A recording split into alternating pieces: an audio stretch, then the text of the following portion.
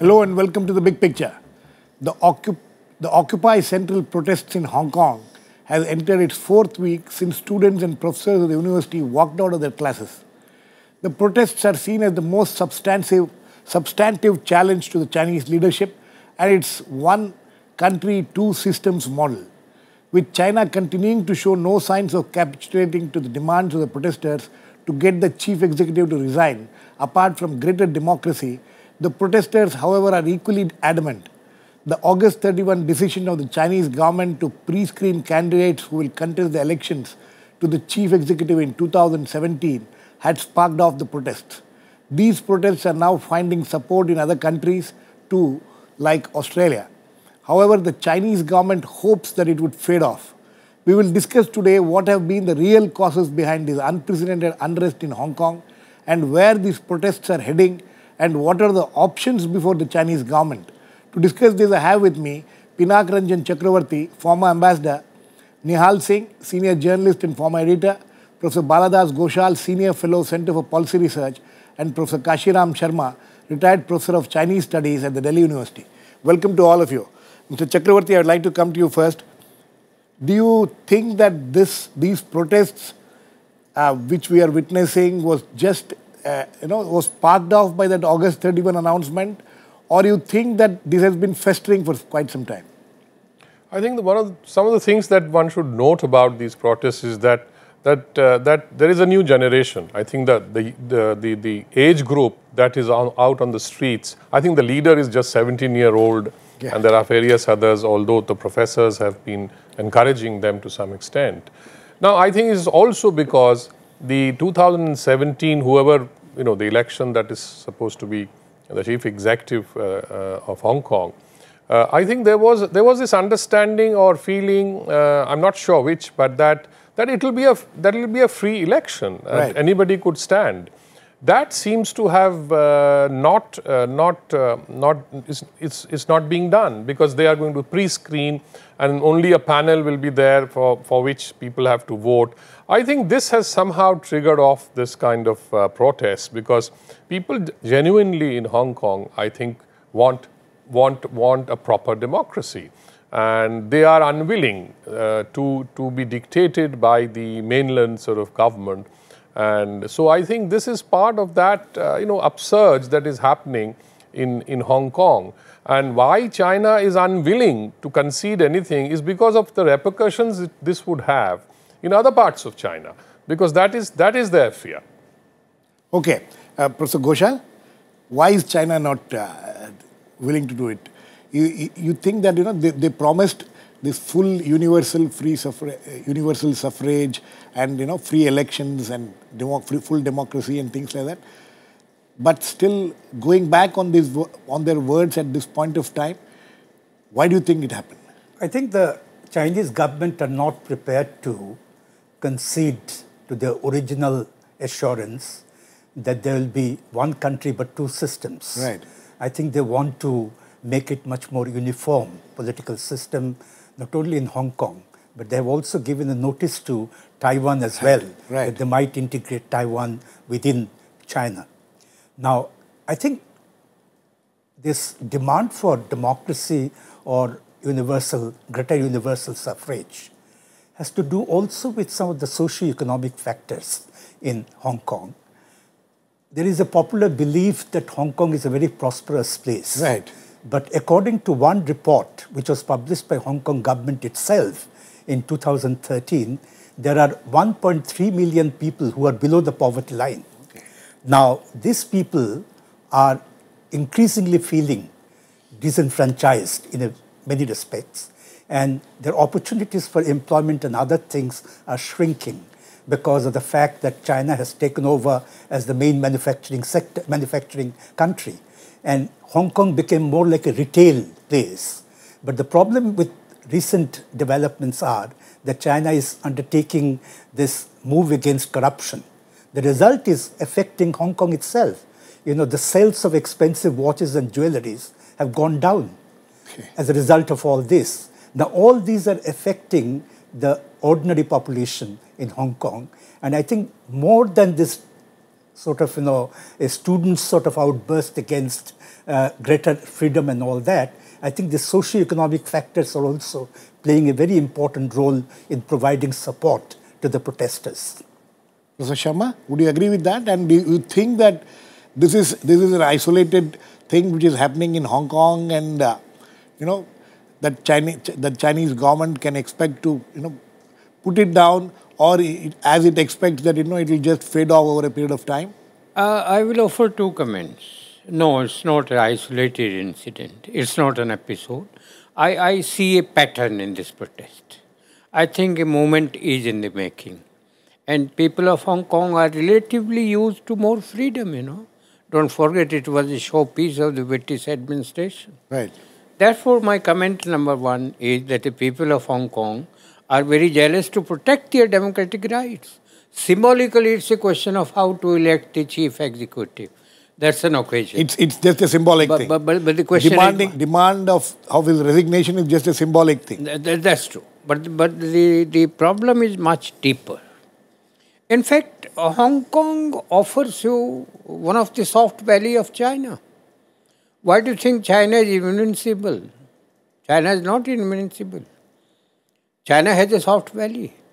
And the demand for freedom or the demand for democracy is a universal demand.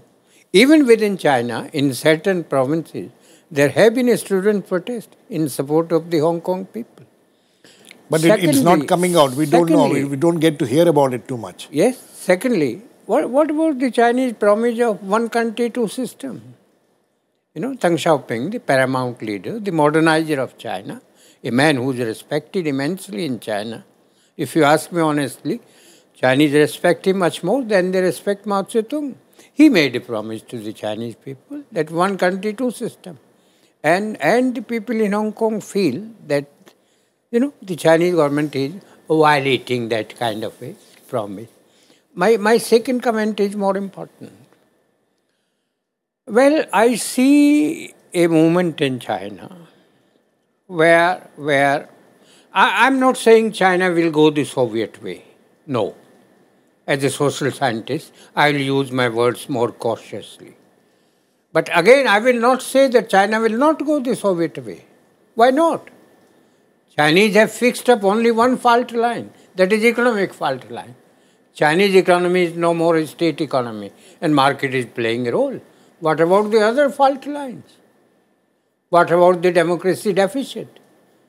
Therefore, I have a feeling, I may be wrong, but I have a feeling that this will have larger implications. Some kind of a larger implications. Mr. Nihal Singh, do you see a larger implications to this, or is it something which is confined to Hong Kong, and over a period of time, as Chinese hope, the Chinese leadership hopes that they'll be able to put it down? No, I think there's a whole set of circumstances that is responsible for what has happened, which is unprecedented. Really, I think it's the biggest test for the Chinese leadership since Tiananmen Square You massacre. think so? I think so. Okay. The circumstances are, one, that what the people of Hong Kong feel betrayed, because what was given by one hand in terms of universal suffrage has been taken away by the other, saying the candidates will be only 2, 3, and they'll be screened by a pro-Beijing committee. Right. That's point one. The other point is, obviously, the repercussions of what is happening in Hong Kong is greatly influencing the Chinese leadership for obvious reasons, because they don't want the contagion to spread. And therefore, as you see, you must have noticed in the mainland Chinese press, is heavily censored. Although the Chinese, as we all know, are savvy enough to get over that kind of censorship. But the second reason, I think, which is very important, is that the president of China, Xi Jinping, is tightening his hold, and has tightened his hold both on the military and the political structure. Right. And he's considered to be the strongest leader in the last several decades. Yes, well, he's being compared to Mao in terms of the kind of power he has amassed. Exactly. And this he considers as a challenge, in a way, to his leadership. Right. And of course, don't forget the very important issue of Taiwan, which is a democracy as we know it, and the kind of influence this is going to have on the people of Taiwan. As it is, you know, there was this famous sit-in in the Taiwanese parliament by students because they felt that the present leader, the present president, was getting too close to the Chinese in terms of trade issues in particular. So there's this combination of factors which I think is responsible. And of course, one must admire the resilience of the students who have continued to demonstrate for weeks together and against, you know, the police first intervened. And wisely, they have kept away for the moment. Right. But for how long is an open question. Okay. Mr. Chakravarthy, you know, there has been some of the analysts feel that what is happening in Hong Kong, you know, they have been influenced by what has happened in many countries across the world. You were in Thailand, you were ambassador in Thailand. Thailand also witnessed something like this some time back, though not exactly like this. The government, the Shinawatra government being deposed and things like that. You think the influence of what is happening in the neighborhood is also causing this, is also having its effect there? Well, one parallel one can see immediately is that the Occupy Central kind of an attitude, which was also in Thailand when the red shirts occupied a major part of the Thai capital, Bangkok, and brought the city almost to a standstill. And a similar thing is happening here. And what Hong Kong, of course, has the world's press. It's the financial capital. A lot of foreigners live there. So I think this is they know that by doing this, they are going to capture the media headlines and bring this whole story out into the open under the glare of publicity. Now, Occupy Central also means that it's like a parallel in Egypt, for example, right, where they had the Tahrir Square. You know, they sat there and. So there seems to be a certain trend among the young people particularly that this is the way. And one more thing I must highlight and underline here is that it is quite non-violent. The civil disobedience is non-violent. I think we can see that it is Gandhiji's, somehow, somewhere there is a shadow of Gandhiji on these movements. And that is how I see it. And I think it is largely going to remain non-violent because that is how they have, I think, going to have conceived it, and that is how they will go forward. And that is why the opposing forces or the Chinese government and others, the police, are so reluctant, I think, so far to use force. Right, right. Mr. Ghoshal, that's very interesting, you know, peaceful movements happening, influence of what has happened in Egypt, Thailand, all other places. And another thing which you pointed out about the economic, reasons because of which it is. So you think that there is some kind of a class conflict going on there? Definitely, to my mind, that, you know, there is a kind of a polarization between the rich and not so rich people. In fact, some of the warnings given by the corporate houses that if such kind of protests continue, it will ruin Hong Kong. Right. These are indications of a threat that they perceive in terms of their societal kind of a position that they occupy at this moment. I think I also look at it from another angle, that as Professor Kashiram Sharma had mentioned, that the vulnerability of the Chinese sort of system and the leadership and all that, I think it's interconnected between the foreign policy and the domestic politics. You see in the foreign policy front, China is now trying to be very assertive. It feels that its time has come to assert itself and establish its own supremacy, particularly in Asia. Now, on the one hand, you see that it has already somehow antagonized some of its neighbors, like Philippines, Vietnam, and almost in the process of creating some kind of a polarization in Asia. On the other hand, you see challenges emanating from within. Right. You know, not only in Hong Kong, but also in Tibet, as well as in the case of Xinjiang. So it's a kind of a challenge, maybe to the authority of Xi Jinping, because he is trying to consolidate his authority and trying to portray himself as the most powerful leader in China and trying to achieve what has been lost in the history. So I think this seems to be a major challenge. And I think the movement in Hong Kong will also to a large extent determine how China is going to behave in terms of its future, both in its domestic arena as well as in its foreign policy. Foreign policy and how it will deal with other countries. Professor Sharma, the foreign hand theory, this has been talked about for some time now that, when is it that there are already now, we have started reading report that Chinese leadership thinks the US is behind all this, what is happening there. You think that the US will have interest to create this kind of a problem there? And how is it going to benefit if it is actually involved in this? Well, personally, I will not give much credence to such opinion. It's an internal problem. I would like to make one comment on this. This movement for democracy in Hong Kong has serious implications. In my opinion, one of the most serious implications is, China has accumulated a huge hard power. China is maintaining the largest army. Another fact which is not appreciated in this country, China is spending more on internal security rather than spending on the defense. Right. Now, on one hand, China has acquired huge hard power. I repeat, atomic weapons, missiles, army, etc., etc.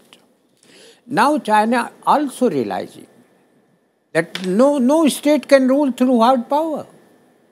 China cannot become a superpower simply on the basis of hard power.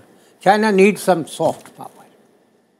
I again repeat, a country cannot become great unless a country acquires soft power. Therefore, there is a possibility that China may reach with some kind of a negotiated settlement, little bit here, little bit there, respecting the movements of the Hong Kong people, I mean, for the time being, Chinese are sounding very dogmatic on this issue. Right. Very rigid. That we will not negotiate. We will have to have a say in choosing the chief executive. I have a feeling, wait for a couple of days, if the movement is intensified.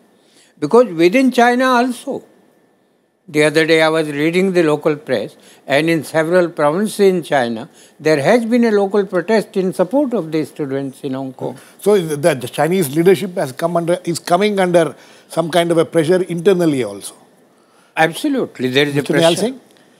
And what is this foreign hand theory of the Chinese? You think... No, that is you trotted out every time there is such a movement or incident. So I don't take that too seriously.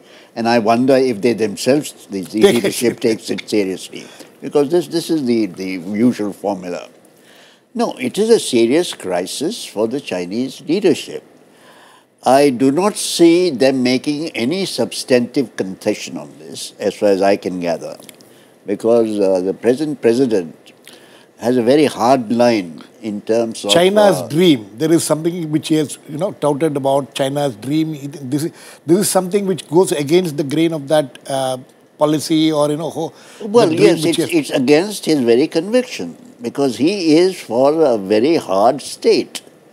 And in terms of exercising power, that hard state is going to the limits. And I think in his dictionary, apart from cosmetic changes, there is no... So are you trying to say that this the kind of restraint which we are witnessing by the security forces and all can, it may not be so restrained in the coming days? Well, it's quite possible.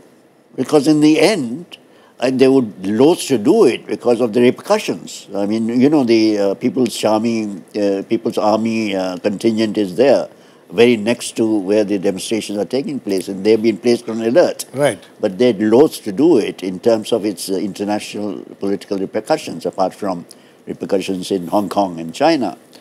But I think that there is very little room for real concession making as far as the present Chinese leadership is concerned. Mr. Chakravarthy, would you agree with that? There is little room for concessions because what is the concession which the protesters are demanding? They are saying that there has to be free elections. Everybody should be free to contest these elections. There can't be any pre-screening. You think that any concession given by the Chinese now can, as Mr. Nihal Singh says, that, can hurt the image of the leader itself? I see, well, in the sense that I agree that they will probably find a solution, because the extreme options are quite negative and for China. It will also, for China, play a role in terms of what signal it sends to Taiwan and as to how they deal with this situation. The hardliners in Taiwan will certainly, if there is a bloody crackdown on the Hong Kong protesters, which probably we hope we will not see.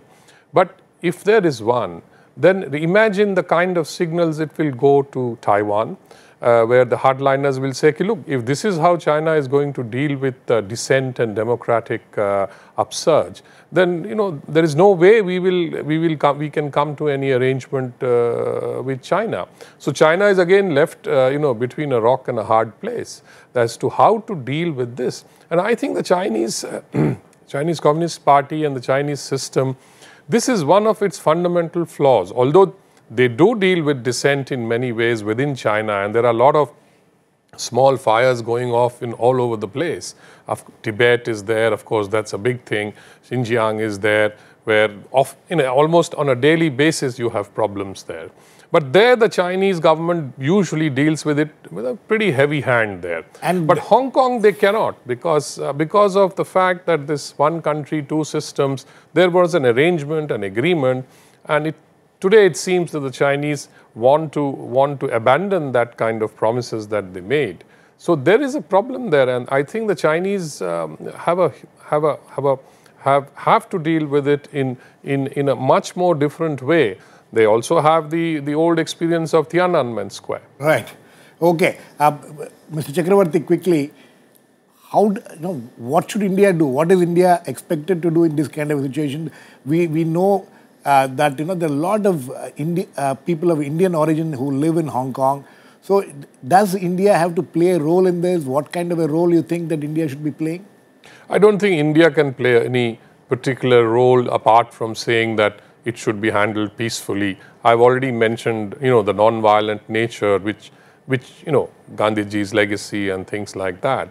So I don't think India can really say, do anything much apart from saying, please handle it, peacefully and come to a solution. But yes, Indians are there, and if Indian nationals come under some threat, then of course India will have to be concerned and make sure that we look after their interests like we do in other countries whenever there is a problem. Mr. Professor Ghoshal, you think the Indian government can play any role, or you agree with Mr. Chakravarthy that just stay off it? And I don't think the number of Indians in Hong Kong are that large as to play any crucial role in terms of this protest movement. And you don't hear much of any Indians joining this kind of protest movement. And most of them are traders or professionals. And they would not like to sort of, get involved in active politics. So as a result, I don't think that India has any role in this kind of a situation. And I think it's better for India to just watch the developments. And as far as the Chinese leadership's options are concerned, I think this is one of the biggest challenge I think the leadership is facing today. Because if they try to be hard and try to suppress the movement, I think this will have very serious implications. As I said, that not only in terms of its domestic constituents, but also in terms of its foreign policy options, in terms of mobilizing greater opposition to China. But at the same time, if it reconciles with this kind of a movement, it will also have an effect on Tibet, Xinjiang and other places. So I think it's a real dilemma for the Chinese leadership.